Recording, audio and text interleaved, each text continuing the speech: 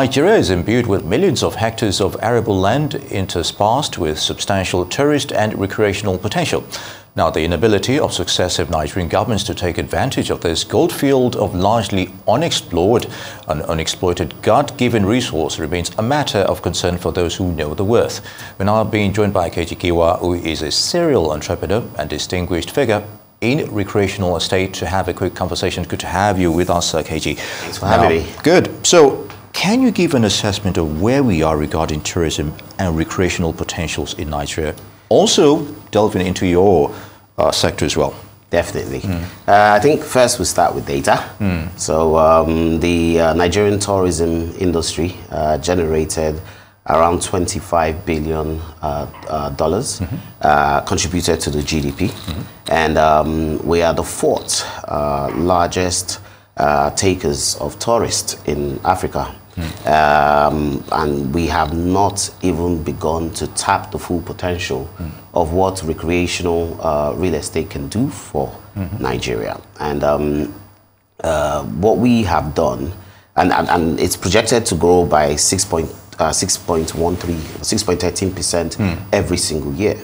So if we were to focus on the real estate, recreational real estate part of Nigeria, it could dramatically add a huge amount of revenue to our GDP. And the good news is it's fueled by digitization as a result of Afrobeats. It's fueled by Nigerians in diaspora, which a lot of people think that the Japa syndrome is a bad idea. But years later, it works out to be a good idea because Nigerians still want to come home, and they tend to come home a lot. So there's a huge amount of potential there for Nigeria. And what we've done is we've looked at this and tapped into it. Now, we're talking about international tourism. We're not talking about domestic tourism. Visa restrictions, the cost of getting a visa, the cost of traveling, puts the average Nigerian in a situation where they can't travel out. So they look within. And when you look within, domestic tourism is a huge business. Indeed. So when we discovered that, we felt, okay, let us look for where the gap is. Now we have a lot of bars, we have a lot of clubs, we have a lot of restaurants. Focused on the adults. What do we have for children? What do we have for families? And when you look around, it's very little. So that's a huge gap in the market, right? So we thought, okay, how about we focus on a keyword called affordable escapism? With all the hustle and bustle of Nigeria, at the weekends, where do we take our children to? Where do we take our family to? Good. And the middle class, high net worth individuals will fly to Dubai, they will fly to Atlantis in Dubai or Disneyland in Paris, for those that can afford it and those that can get a visa. What about the average Nigerian? And that's where we decided, okay, I think it's time to invest in a major gap in the market, which is recreational activities for families. And that's when we decided to build Giwa Gardens Water Park, the largest water park in West Africa, in Lagos as we speak. Okay, so probably quite some people might be thinking, okay, recreational real estate and the conventional one, you know, what are the major differences here? Fine, we talk about tourism, we talk about, you know, being flexible in terms of entertainment and what have you. So, also, how is this going to drive competitiveness? You said we should look inwards. You know, those who can't go outside, as it were.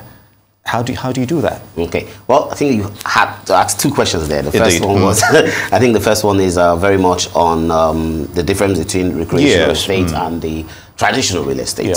I think real estate is real estate. So what we do is we classify it. So we have real estate for business, we have real estate for recreational, and we have real estate for residential. Good. So, and as technology tends to take precedence, we have real estate for technology in terms of data centers.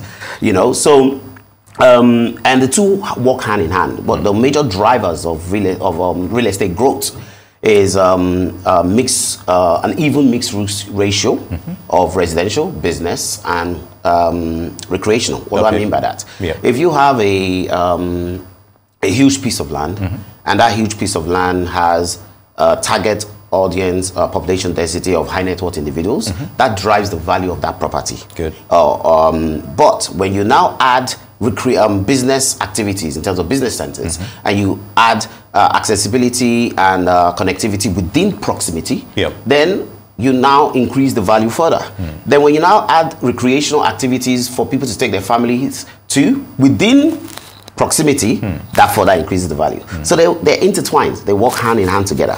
So one of the things I tend to encourage a lot of developers is we shouldn't just look to building houses and building houses and building houses. We should look towards also recreational and also business, because when they are, that's where you build a community, that's where you drive growth in that respect. And the second question, if I can remember again. Driving competitiveness regarding this. Good. So in terms of driving competitiveness, I think the best thing to do is let's just use my water park as a case study.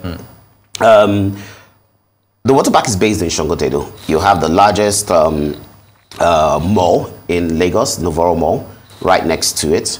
And that drove, so that mall as a business center, creating jobs, drove a lot of people to start building. Okay? Now you have the water park, which is now bringing tourism, both domestic and international. Now what would that do? It will create more businesses. There are other needs like a bar, a restaurant, vacational homes. And that would then drive a lot of other entrepreneurs, real estate entrepreneurs, to basically build in that area. And that would drive competition. And when you have a need for something, okay, so demand, when you look at the law of demand and supply, it's basically what you then have is a lot of people showing interest in that area, and a lot of developers jump in there because of the opportunity, and then that way it drives competition. Very good. One last word in 1 minute. What are the prospects, long-term prospects for this sector, as it were?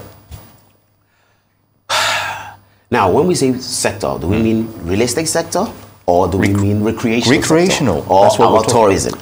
So, tourism, recreational. Good. I think they're 5 and 6.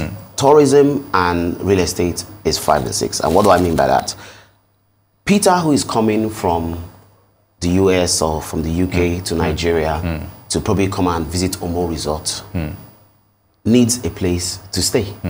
And that resort is sitting on a piece of land, real estate. So when I say tourism and real estate are 5 and 6, that's what I mean by that. Now, when we look at the potential of it, when we look at the opportunities it presents, let's take Lagos State, for example, a state of 22 million people. And if you were to just take 1% of that population, 10% of that population, that's 2 million people. Now, 2 million people spending on an average of 10,000 naira a day. Very good. Is a heck of a lot of money. Indeed. The question is, where are they able to spend that money? And where are they able to spend that money, not just for themselves, but for their families? Right, we get the picture there. All right, Keji Giwa, entrepreneur and recreational real estate practitioner, would like to thank you very much for your thoughts on those issues.